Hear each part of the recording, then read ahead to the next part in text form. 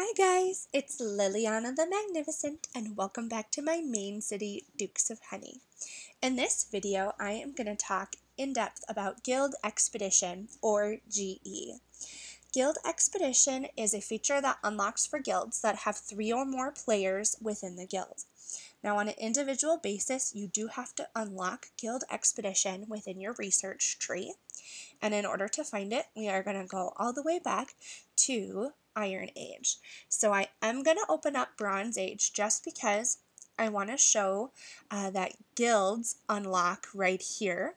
But then if you look into Iron Age, you can see that Guild Expedition unlocks once you've researched one rung on the Iron Age. So I highly suggest when you do, unlocking this architecture, because not only do you get an expansion, but you also unlock great building contribution.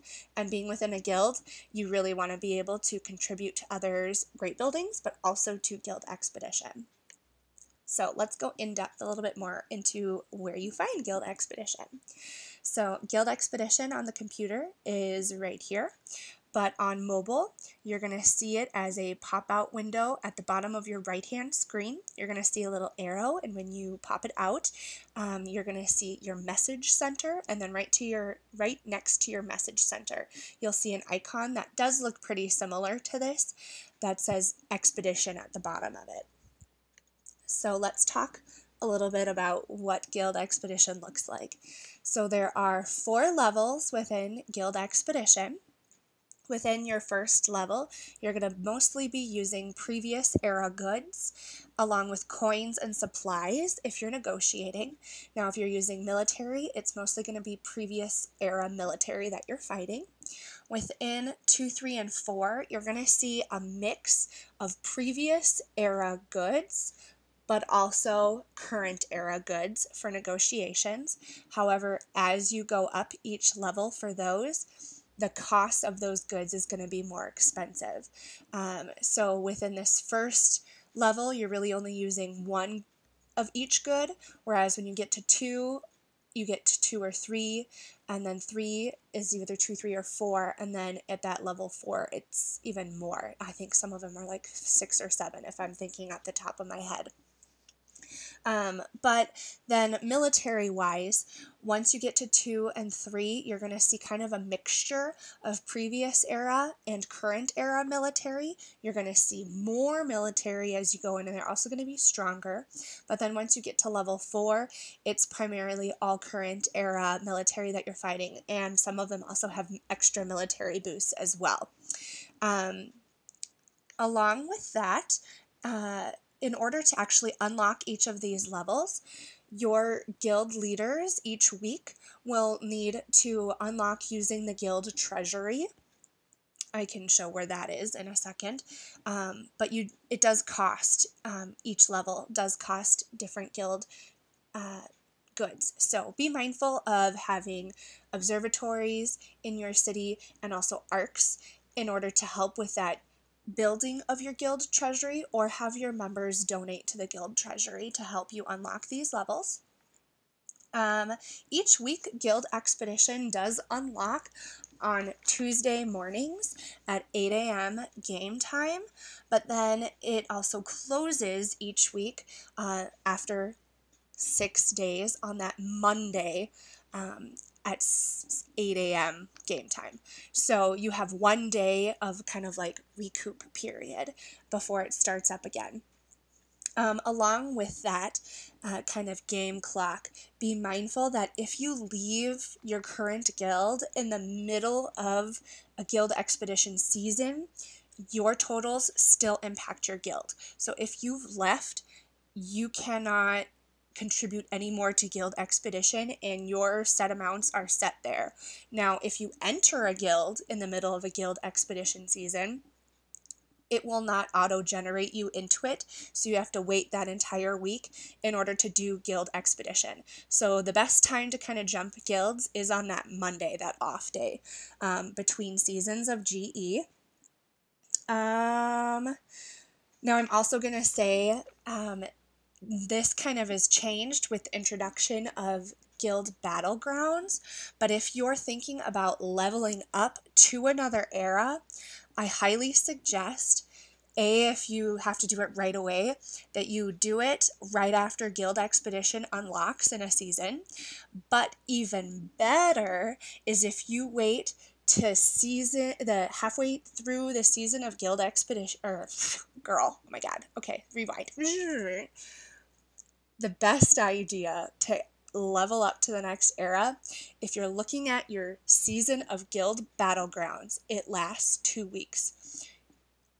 The best time to do it is actually in that second half of the season, right after this Guild Expedition unlocks. Why? Because then you have the rest of that season of GBG with your previous era goods and military, but also this GE is also previous era. That gives you about a week to then generate enough goods and military of your current era for those next seasons to start. So hopefully that made sense. Very important. Okay, let's talk a little bit more about some of the features in here. If you tap on this trophy, this does look the same on mobile. You're able to see how your guild is stacking up against guilds in other worlds. So unlike Guild Battlegrounds, which is you're fighting guilds within your, I'm in B, your B world, this is actually against other guilds of other worlds. So this is kind of a fun feature. But it does show you this.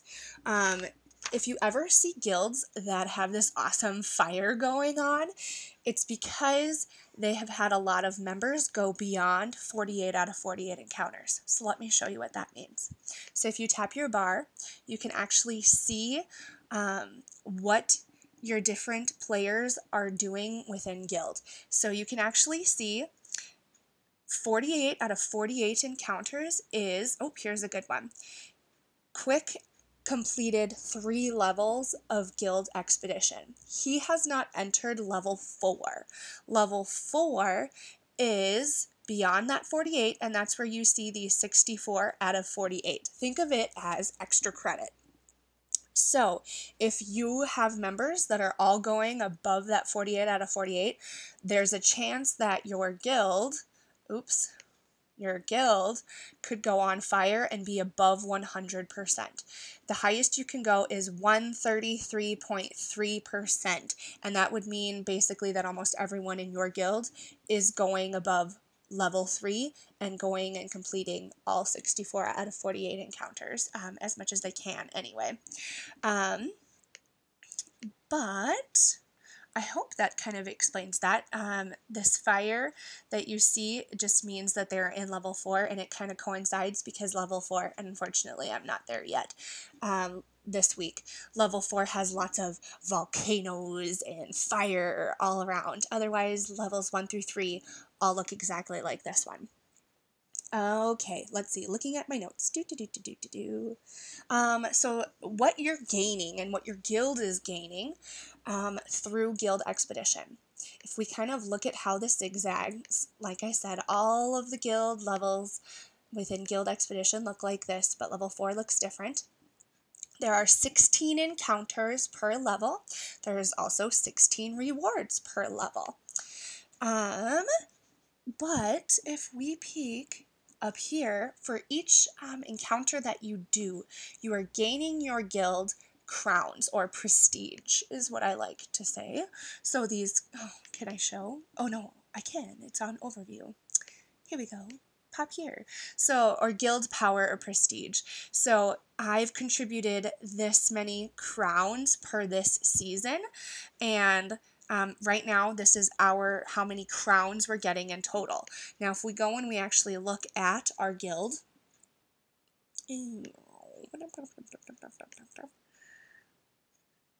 oh, girl, you are going around this all roundabout way. Yes, you are. If we go in and look at your level, you can see that these crowns contribute to your leveling as a guild, and with each level that you do as a guild, you earn more prestige, you earn more defense for GVG. In general, your recruitment boost means that any military that you get that you're producing in your city or your TRAS they quicken their pace, and production quickens. You get more forge points. Also, you get extra kind of boost in supplies and coins. So be mindful of that. Crowns are very good for your guild. Okay.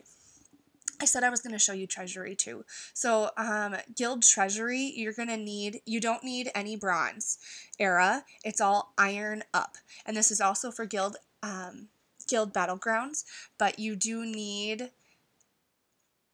goods in order to unlock, and it does depend on how many players you have per era. That affects how many goods it's going to pull out of your good guild treasury. So hopefully that makes sense. Okay, back in. Or maybe not back in. I want to show you guys the TOR, and then I'm going to pop over to my other city to actually show you it in action. So a great building that goes along with Guild Expedition is your Temple of Relics. I call it the Relic Hunt. Happy hunting for relics. But with each encounter that you do in Guild Expedition, if you do have a TOR working in your city, there's a chance that you can either get silver, gold, or jade little relic statues. And these provide extra rewards, extra little goodies. So the more encounters you do, the more chances you have at yummy little goodies. So these are things like you could get, and let's go in here and I'll show them to you. You could get, no girl, no. What am I even doing? Ritual, oh my gosh. Thinking relics. So there's a chance that you could get Ritual Flames. These help with the defense of your defending army. You have a chance of getting Fountains of Youth. Right here. So these are essentially the same as a wishing well, but you cannot make them smaller. So I don't use these in my city. I actually have some in the antique dealer going right now to get me some little packs. There's also up kits, reno kits. If we can find it. You're going to get 1-up kits potentially from your relics. There's also reno kits that you could get right here. You're going to get storage kits from relics, and you're also going to get these, store. There we go. Store building kits. You also do get some of these as well when you complete each level, or those kind of big statue ones every 4. Let's show you what that looks like. So like these big ones, right after you hit those, you have a chance of getting like diamonds, or, oh hey, I could have just shown it on here. Haha, silly girl. But there's chances of those. Along with that, there's also chances of getting 5 of a certain kind of a military unit, lots of goods, forge points. You get 20 forge points, 50 forge points, I think. No, that's my HC. You get 20 forge point potentially. Your favorite one though is 100 forge point. That is a gold relic. So if you ever see a gold relic, you kind of get like super excited. You're like, oh my god. You get potentially up to 200 goods if you hit a gold relic. You get sky watches potentially. Most of the time I get those for finishing a level. Those give you forge points, or you have a chance of getting a lot of victory towers too. So when you do have a relic available, and I actually have one, I think, available right now. Yeah, I do have one hiding in the fog somewhere. Oh, I do have a gold one. Look at that. Ew. This turns blue, and on your mobile, it'll actually do like a little shimmy, and it dances for you. So, yeah. Oh, jeepers, girl.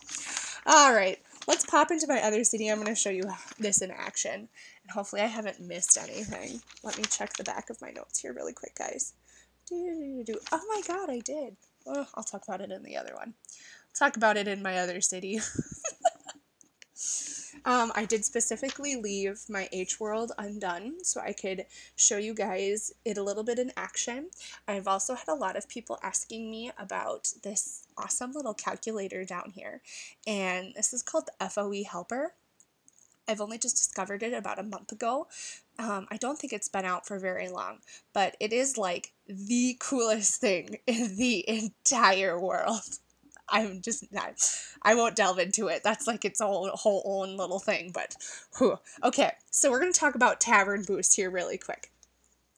you're going to go into your tavern shop. There are several different boosts that are extremely helpful for guild expedition. First one is attacker boost. So if you are going to go after mostly just military within your guild expedition, then you're going to want to unlock, or you're going to want to activate one of these attacker boosts. Normally I go after just this 30-minute one because I don't want to be hindered in my city for 4 hours with not being able to use another boost. Once you do activate one boost, you can activate another, but it does cost diamonds, so I highly suggest go for the lower one. So this one is good for if you're going to fight. I'm not going to fight. I'm actually going to show you the most essential one, and this is this extra turn feature right here. So extra turn gives you extra negotiating terms, and I wish they had this for guild battlegrounds, but they don't. But they do have it here. So this only works for guild expedition. But we're going to unlock it here, and let's go in to GE. And I wanted to show you this because I am a lower era, and I am able to get pretty far with negotiating. But I forgot to tell you about your attempts up here. So you get 8 attempts, and then once you use an attempt, it starts auto-generating, and you do get 1 attempt every hour. Now, if I can't actually buy one right now until I go in. Okay, well, let's show you guys what this awesome FoE helper does with negotiating. It is awesome. Okay, so it helps you, if you follow the specifications, it actually makes it, like normally you sit here and you do it in your head and you have to be all logical and things, but this, I don't know, it has some sort of little thinker in it that just, I don't know, it negotiates better than I. But it gives you what you should be doing, and I have found that this, I mean, for GE it's not really as big of a deal, but for GBG, this has been a game changer. I mean, I would go through hundreds and hundreds of goods just to get past that, because you can only use 3, and it's just infuriating.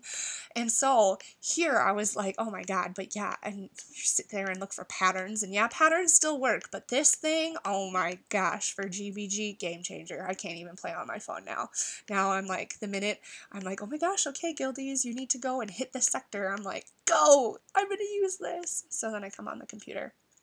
Aw, darn, I'm so chatty. And so once you screw it up, then you have to go on your own, which is fine. But now I have to be all thinky. So yeah, if you do on your own, you still can. So that was a great show and tell. When I do have a relic available. Oh, so there's some forge points. That's nice. Oh, I almost forgot to mention, I will show you this too before I go on, but if you have a TOR or Temple of Relics within your city, and you do have relics within, you do see relics or you've earned relics within Guild Expedition, you have to pick them up before you go on to the next level. You cannot go back. Once you go on to the next level, you're done. So if you haven't picked up your relics within here, then you're SOL. It's really sad. Don't do it. Don't be like that. Go check your little area. I hope I didn't miss anything. This is kind of fun though. You guys can see this in action. Maybe on the next one I'll try to fight without a boost. I can show you guys fighting. Yeah, I can try. This, I would easily, in B, I can fight. Well, right now I can't. I've actually wiped my army out in GBG, so I'm using all negotiating. I'm pathetic. So let's go and find where that relic is. Okay, so here's little silver. Oh, that is like bomb. When you are a low level and you get something like that, oh, yes, so good. Okay. Oh, okay, see? Yes, that's yummy too. Play now. So now I can't go back. I've entered here. There's no going back. Okay, let's see. Let's try to attack. So there's also the option of attacking. When you're doing this, you're going to want to pair against them. So these are all ranged, and like you can see, this is a previous era, and this is all current eras. So we're going to do ones that are good on fighting those. And we're going to do a mix of some others too. What do we want to do? Oh man, I know I don't want to do these ones. Sorry guys, I'm thinking in my head. You get pure thinking right now. Let's go for this. I can put one of these in. Now you can auto battle. I tend to lose quite a bit of my army though when we do that. So let's actually go in and fight. Then you can see that in action too. Now this kind of grounds looks a little bit different than your other cities, I guess, or maybe it's just because I'm in this era and I don't even really fight anymore in in my other world. I just auto battle. I'm too lazy.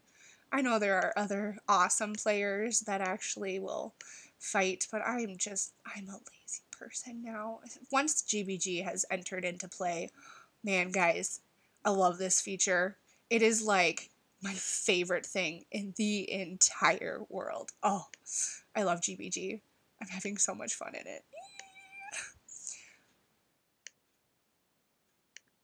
Yeah, normally you guys don't get to see this, so hopefully this is alright with you.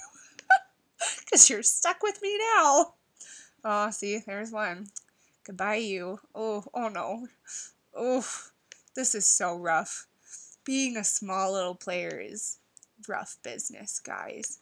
Let's try to get rid of some of these so that we don't die. Oh, they're going to kill my archer. Yep, there he goes. Gosh darn it. It's just terrible. Oh no, let's see how we do. Oh yes, woohoo, okay, we got it. But yeah, so I still lost 3. This is why I just negotiate being low. Oh, jeepers. Okay, let's finish before I lose out on this tavern boost, and then I'll be crying because my tavern boost isn't as good in this city. And then I think I have covered everything, but we'll see. Now, along with those Temple of Relics that you can find within Guild Expedition, if they are out in the fog and you haven't unlocked the big kind of temple of each 4, you can't go and collect those relics. So be really mindful of that as you're nearing the end of Guild Expedition, because if you see like a jade relic out in the distance or a gold relic out in that fog, like, oh, you'll lose out on it if you don't go and unlock that area of Guild Expedition. So be mindful of that too, but absolutely, TOR is a must for Guild Expedition. You just get so many goodies, so many relics. It's so good. So helpful. Alright, we're almost there, you guys. You're trucking along with me. Awesome. So like you can see, this is kind of a mix. This is just previous era right now, and also coins. But see now, this is the big one. They've entered in one of my current era. Those 2 are still from previous, so yeah, just be kind of mindful. Make sure you're always generating those goods so that you can get as far as you can with Guild Expedition. I think this is pretty much common across many players, unless you have very high military great buildings. You really do, you can easily finish level 4. It's just that you need the goods to do it. So yeah. All right, let's see. I don't have any other relics shimmy in for me. So that's everything with that. Okay, let me peek at my notes really quick, you guys. And I think I've gotten everything. Crowns, lower area, negotiate. Oh yes, if you're a lower area, just in general, negotiating is easier. I think I mentioned that. You can see it too. I've already wiped out that guy. Sad little military people. Best time, let's see. I think that's everything. Oh my gosh, it is. Okay, you guys. I hope that that was helpful. I tried to really share as much as I could. If I've missed something, share it down in the comments. You guys are fantastic. Thanks for everything that you guys do share. It is so, so helpful. All right, bye guys.